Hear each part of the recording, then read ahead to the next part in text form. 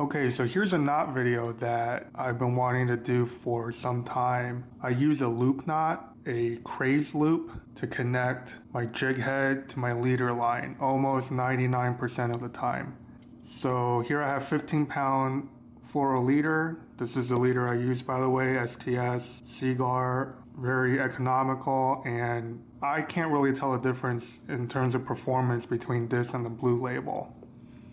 So, and I'll just pick jig. Let's see. Let's go with that. Alright, this is a Picasso tungsten jig head, and it's a round ball 1/4 ounce. Okay. So to tie the Kreh loop, first, what you need to do is make an overhand knot. Right, very simple.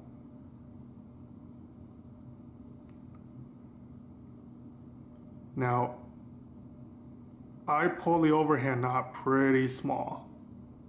Okay, we can still see that. And now, holding the jig head like this, come on, focus. I pass it towards me.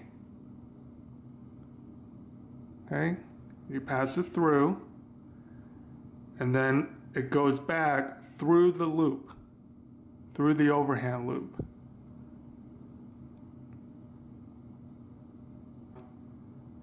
Okay, so you have something like this. Now, the size of your final loop is determined by the distance between the eye of the jig and the overhand knot. So if you start tying your knot here, that's how big your loop is going to end up. I, generally speaking, pull the knot down almost down to the eye. And then I start my wraps with the knot pretty close to that eye. And what you want to do is wrap it around 3 times.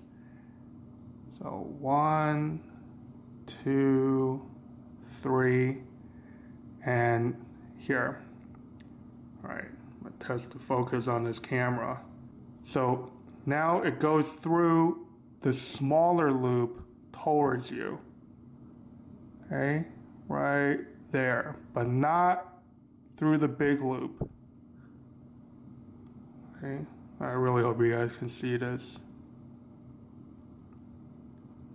Okay, and then you want to wet your knot now.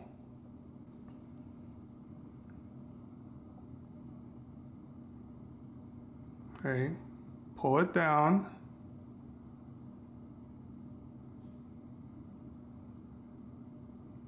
And then tighten it up. And I usually bite on the tag end while I'm cinching the main line. So now you get a, see that? That's the loop knot. And trim the tag end off.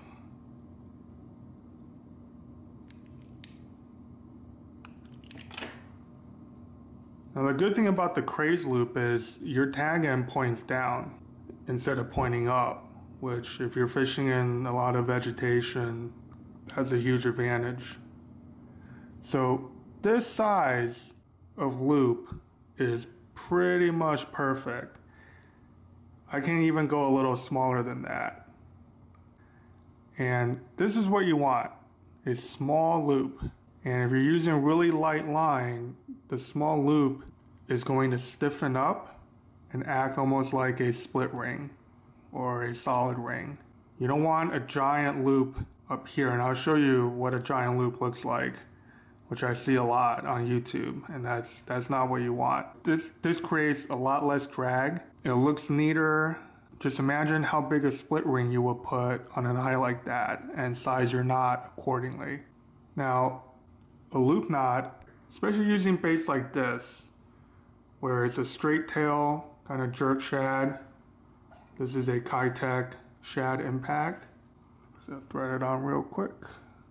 This bait has no action on its own.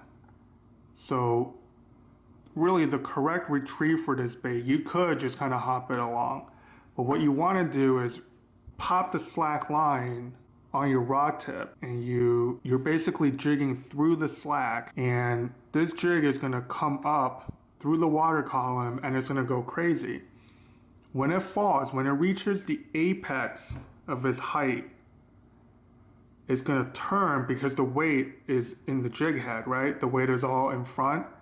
It's going to turn and it's going to fall back down. While it turns, it's going to do a little shimmy if you have a loop knot, especially if you're using heavy line. If you're tying like a Palomar or a cinch knot with really light line, like 6-pound test, it doesn't make as big of a difference.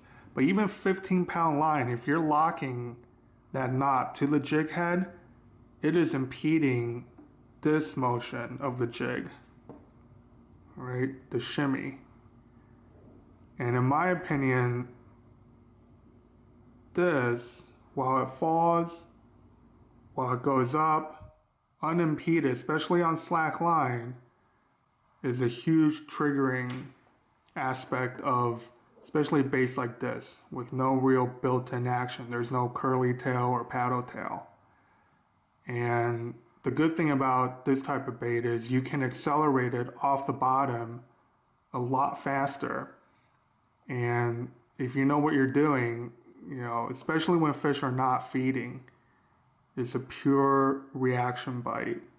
And then if you're going to use sort of a finesse presentation like this for fluke fishing, fluke aren't line shy. So you can go 15-pound, 20-pound test, that's fine.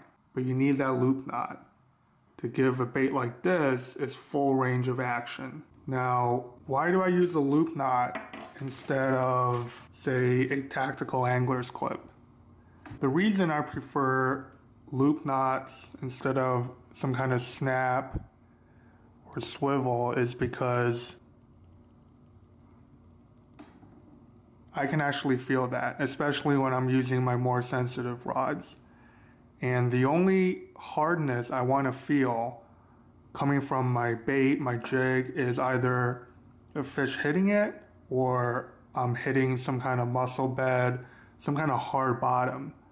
I find this sensation of the metal creaking and hitting the metal clip very distracting while I'm fishing. If you have a loop knot,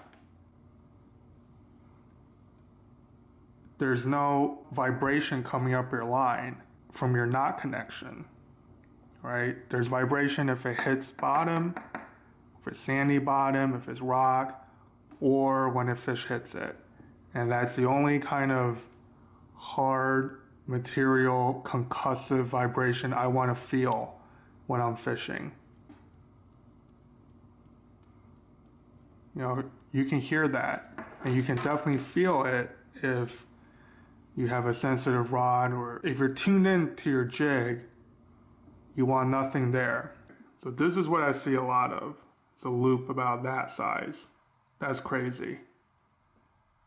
Okay? You don't need a loop that big. And you see, even in 25-pound test, it's kind of collapsing the line.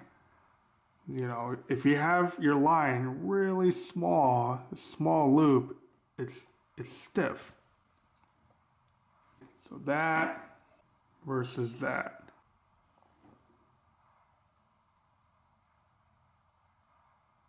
That is way too big a loop. This loop is what you want.